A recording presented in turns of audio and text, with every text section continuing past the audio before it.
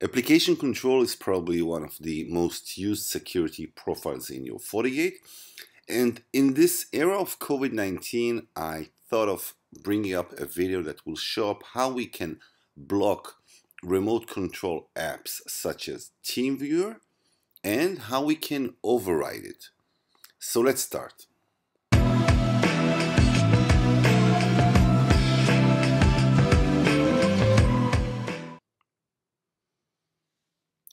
Remote apps is all over. So let's move to my Ubuntu device and let's just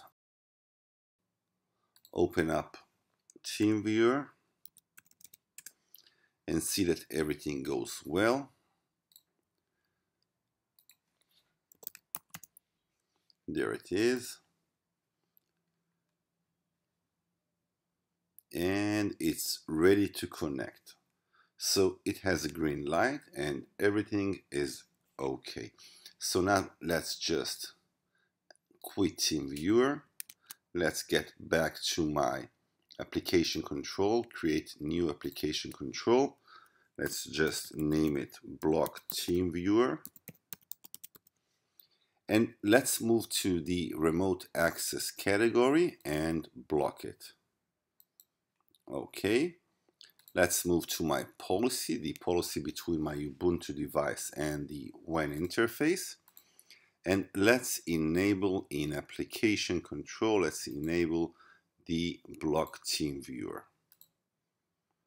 All right, so now we have created a security profile. We have enabled it in our policy. And let's get back to our Ubuntu device.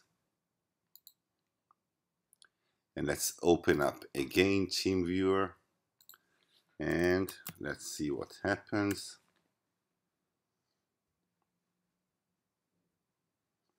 It probably still has some cache in it. Let's just full quit of TeamViewer, and let's just open it again.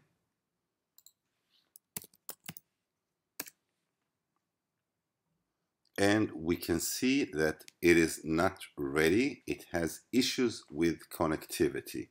So let's quit this time. Let's quit here and let's go back to our policy. Let's just disable the block TeamViewer security profile. Let's move back to my Ubuntu device and let's open up TeamViewer again. And again, it's ready to connect. That's great. Now, let's assume that we want TeamViewer to work, but we don't want other applications, other remote apps to work. So only TeamViewer will be overridden from the security profile itself. So let's move back to my Fortigate. And now let's head to our application, security application control, block TeamViewer.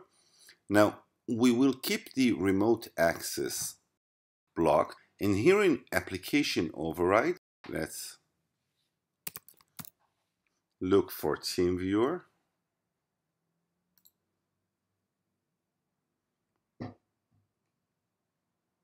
There we have it. Let's just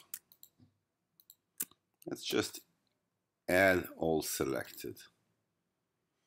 All right, and the action, let's just edit the action. Currently it is blocked, but let's allow it. All right, apply. So again, we have the same security profile, but currently it will stop any remote apps out there but TeamViewer. So let's get back to our Ubuntu device. Let's just quit TeamViewer and open it again. All right.